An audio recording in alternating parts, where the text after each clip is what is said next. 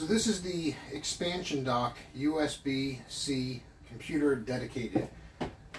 Comes with your power supply. The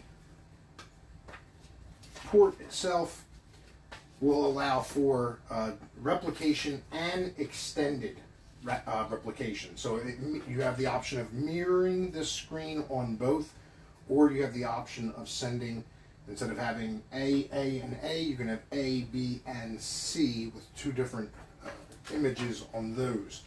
The ports that are on this, so you have a USB 3.0, USB 3.0, a USB-C, a USB-C, a sound or microphone, and your SD and your TF reader.